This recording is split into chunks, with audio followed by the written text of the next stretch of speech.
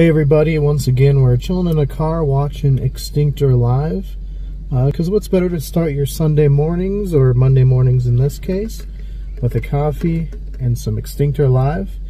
As usual, my name's Keegan. Joining me today is... Hi, I'm Andrew. So we're jumping in Season 1, Episode 3, which is a Newfoundland wolf. These ones were different than the normal, what we'd think of as a gray wolf. A little bit larger, longer snout, a little bit wider head, and most strikingly, white coats.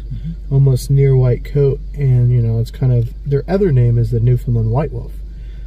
So, you know, definitely fascinating. Much like any wolf species in the North American hemisphere, they went extinct due to overhunting and poaching and just fear of wolves, which humans have had for, I mean, forever, it seems like. You know, it's weird, we domesticated them, and then now we've always had those stories, you know, the big bad wolf, the boy who cried wolf, all these different stories. You see the gray wolves, I mean, even in Colorado here, they went extinct. Slowly they're starting to either creep back in or be reintroduced.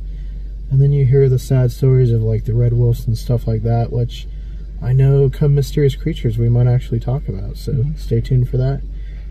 So Andrew, going into this episode, did you have any hope for this wolf? Absolutely. Absolutely. I mean, the habitat was still perfect. Very habitable for a wolf. They had a lot of caribou, which is what they hunted, which is what they evolved to hunt. Yeah. Short, stocky, but caribou are pretty stocky animals. Yes. You guys might know them by reindeer.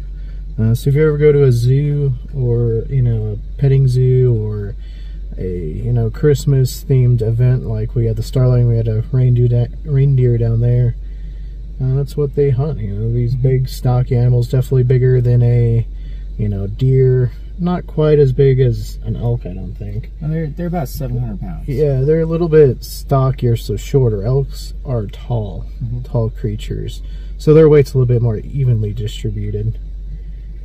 For me, I was like, it's so hard, because any carnivore, they're just so smart. Like, they're built to be really stealthy and cunning, and you know, even if they are out there, it's going to be super hard to find. Here in Colorado, you have the stories before of the wolves coming back and not really any evidence, but then later of, you know, the grizzlies and the San Juans, and it's just so hard to find any predators. But you know, a little bit more hope for me this week as well, going into it compared to last week's episode.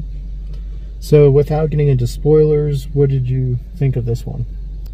I thought it was pretty neat. The majority of the episode was just him sitting out in the bush for hours and hours on end, and trying to find some sort of evidence, like throwing baits out, basically, you know, distressed animals.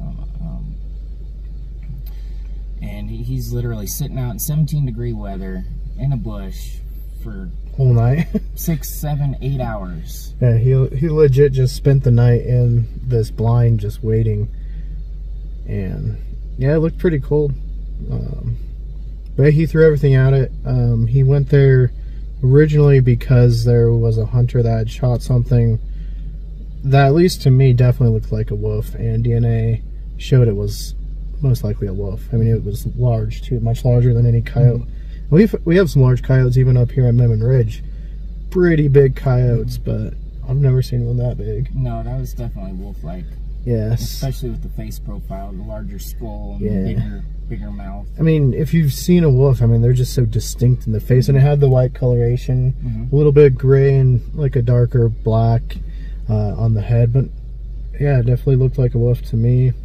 And so that's what brought him out here. You got to have some sort of evidence to want to go to these places. You might want to believe it's out there, but without strong evidence, it's like, you know, what are you doing? You know, there's other animals that have evidence you got to go look for. So before we get into spoilers, Andrew, rating and recommendation. So yeah, I mean, I'd give it a 7 out of 10. Good high quality video, just not a ton of action. I mean, you see the caribou, you see some moose, a little bit of a fox, some fox, but you know, all normal stuff that you would see there to begin with. as opposed to some of the last videos where you saw all sorts of stuff that's hard to catch on camera. Yeah, I'd probably put this about 7 out of 10 as well, but also probably rank it lower than the previous 7 out of 10 one we had, and obviously the first one was 10 out of 10. But I mean, we'll get into spoilers. It's kind of hard to where to place it when comparing this one to the last one. So you've been warned, we're going to jump right into spoilers. So if you don't want to be spoiled, click off now. You've seen our rating, you know we recommend it, so go check it out. So any luck on this investigation for him? They did find some scat that looked pretty larger than, you know, a coyote or a fox. And there was bone fragment and hair and stuff like that in it. And DNA said it was most likely a wolf. Most likely a wolf. You know, they are, unfortunately, coyotes and wolves are so close, that's why they can interbreed and have like coy wolves. But it definitely looked too big to be even a coy wolf. So, but then there was some more exciting evidence, I would say. Indeed. After, you know, spending quite a few hours in the bush again, he had his FLIR camera out, his thermal camera out, and he's just scanning the vista, and then all of a sudden something bolts across. Quite canid looking. Definitely larger than a fox. You could see the big fluffy tail. Fast. Very fast. Very fast. So he just jumps right out and runs back to camp, telling them to throw the drone up in the air. And they get the drone up in the air and they see 2 canids running with each other. Much like a breeding pair. So a breeding pair. Yeah, definitely really exciting. You know, luckily for him, he had the thermal, and after I think it was 3 or 4 nights of just sitting in that blind with no luck. Yeah. After I think it was like really early in the morning, 4 a.m. or something, just scanning. I mean, super fast. Like had he been looking the other way, he wouldn't have even caught it. So very lucky there. Fantastic find where it does appear that the Newfoundland wolf is not extinct. It's alive. And so that's really good, you know, because now they can try to get conservation and stuff and, you know, try to bring back some healthy environment. You know, you saw it in Yellowstone with overpopulation of prey animals, what happens. So very good indeed. The next one should be interesting. It's the Florida black panther. That'll be exciting.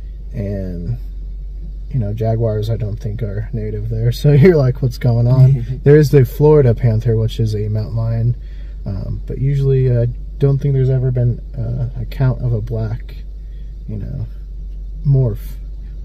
So that should be fun. If you guys want to check out more Culz reviews, though, click that link over my face. If you want to check out more of what we're doing here at Culz Paranormal, click that link in front of Andrew. And don't forget to hit that like and give us a subscribe. And let us know if you've seen this episode, what'd you think of it?